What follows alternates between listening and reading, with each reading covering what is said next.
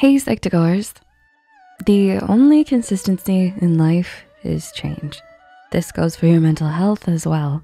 You will have good days as well as bad ones, and that's the regular course of things. It's also common that there are subtle shifts that occur you may not readily notice. So although you can't just stay better in a static state, this also means you won't just stay down either. Let's try to keep all those down times under control by being able to recognize the signs of struggle. Here are a few things to look out for.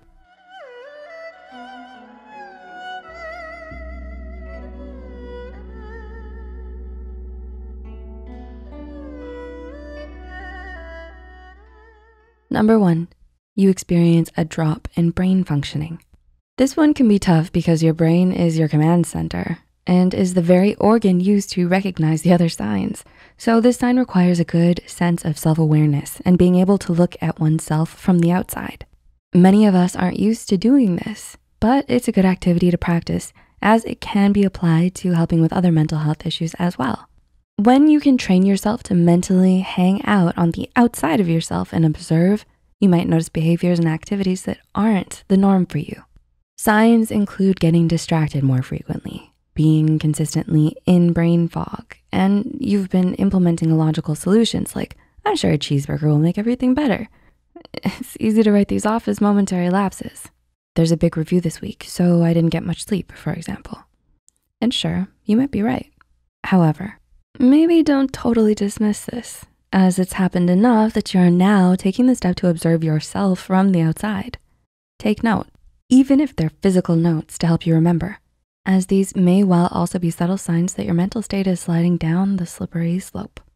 Number 2, you isolate yourself from others.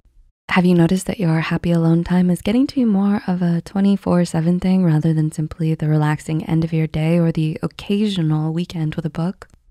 Again, is it more than your normal? Isolating yourself is more than being socially distant. Social isolation is that next level where you're putting in active effort to avoid other people. Not just, had a rough week, tired. As in you're now creating methods and plans for the purpose of eschewing human social activity. When it gets to this point, you're deliberately marginalizing yourself. Self-marginalization can be due to a phobia, in which case we encourage you to reach out to a professional if you require help, but it can also be due to your mental health. When the issue is from your mental health, it's more a state of suffering in silence, feeling annoyed and tired at having to pretend happy when you go out.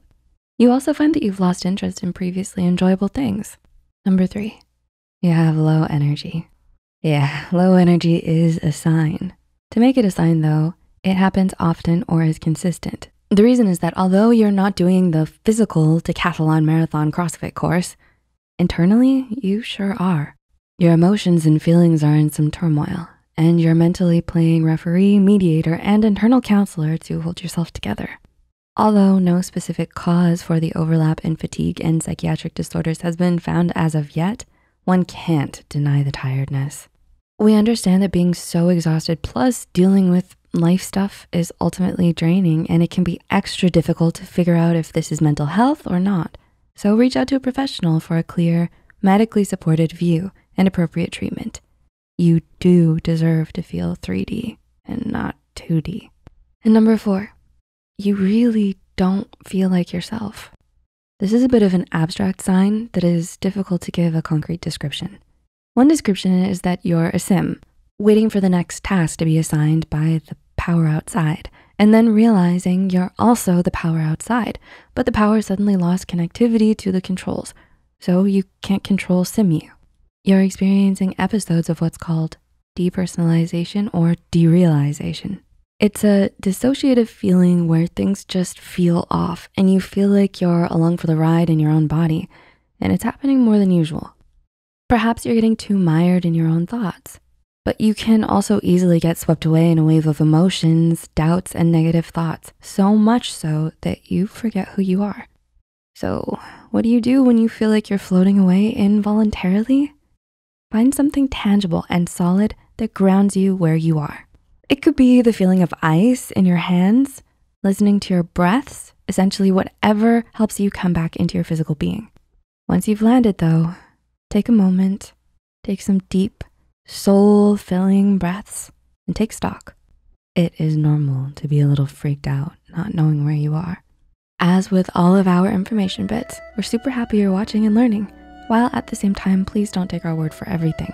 There are very qualified professionals out there who can give proper guidance. We're definitely not here to take their place. If you recognize any of these symptoms, feel free to comment, share, or even ask more questions. We'll catch you in the next video. Take care, stay safe, and so much love.